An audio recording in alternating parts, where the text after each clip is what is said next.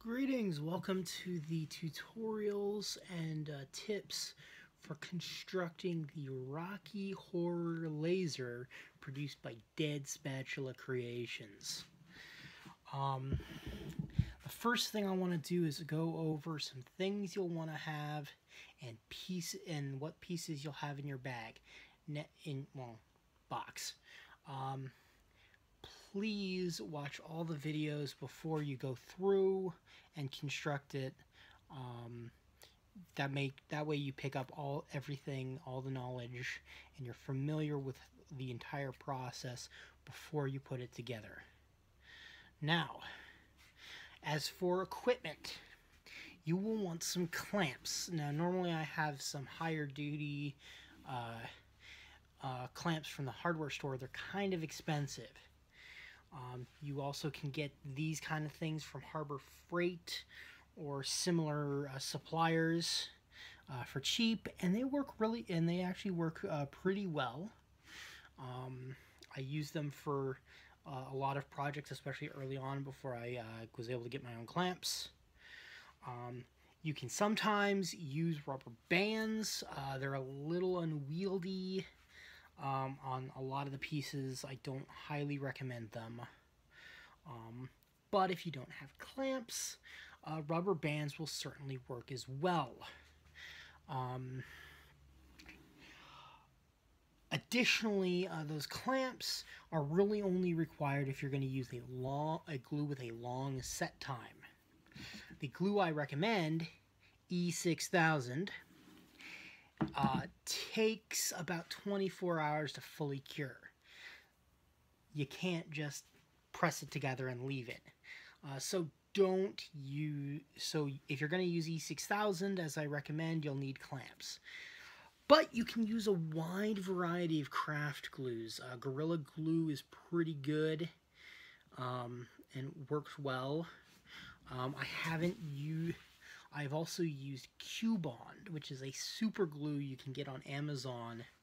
It comes with some build-up powders that I've never been able to get to properly work.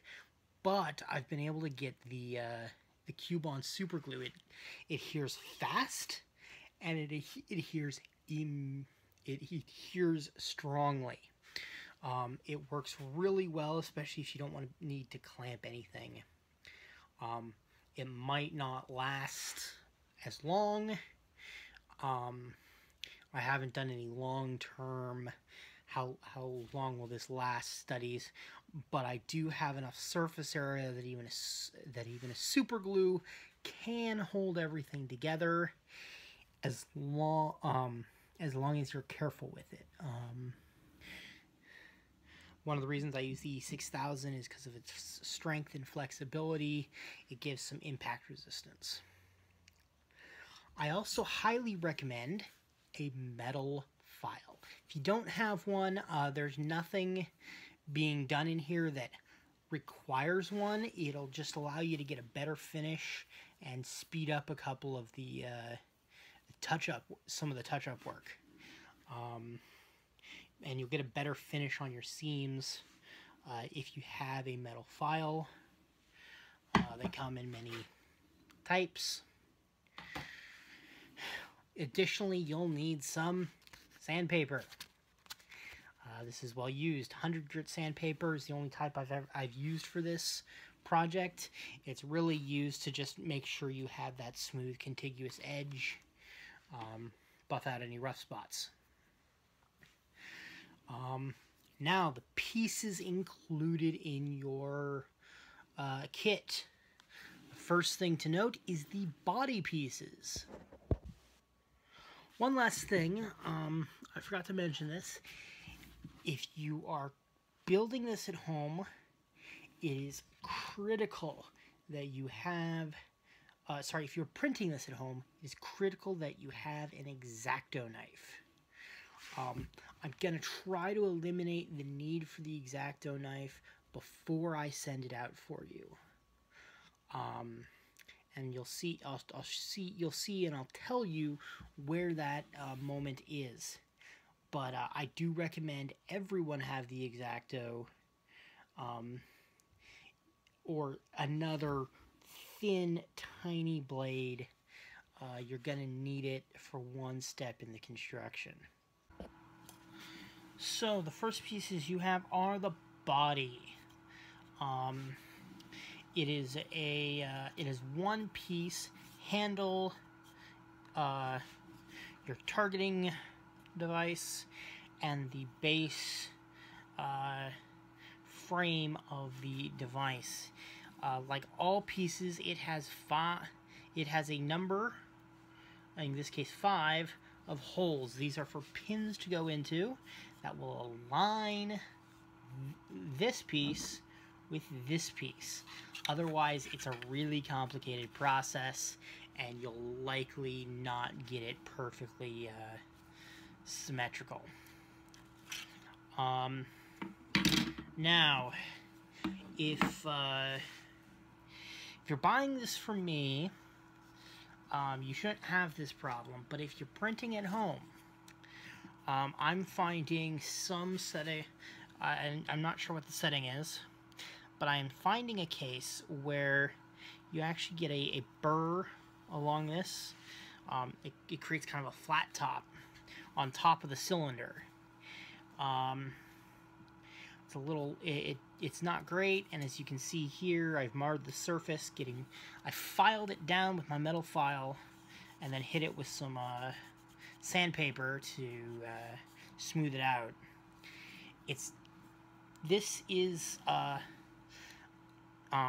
I'm doing this for you. If you're buying it from me, you will see the discoloration because of the filing. Don't worry, we're gonna be painting this, and that's gonna go away. So let us move on to the curves. The curved pieces are, as you can see, curved, and they are to support the two outside tines. Like the body, they have the holes for alignment, for some alignment pins. They're also labeled. You can see these are both labeled 1. One of them has a T, one of them has a B. The 1 pieces go together, and the B will be used to, the B side will attach to the base of your gun, and the T side will attach to the tine. Now you have 4 of these curved pieces. The other 2 are labeled 2. So don't get them confused. You can't really put a 1 and a 2 together and it look right, but I mark them just so you absolutely know which piece goes with which. Now the next piece is the tine. As all pieces of this gun, it comes in 2 halves. One of your tines is labeled with an L. One of your tines is labeled with an S. That stands for short and long. You have 3 longs, 3 shorts. A single tine is 1 short piece and 1 long piece. As before with the base, it's notable, this is your attachment point here. This provides a large, stable surface for the glue to adhere to. So you want to make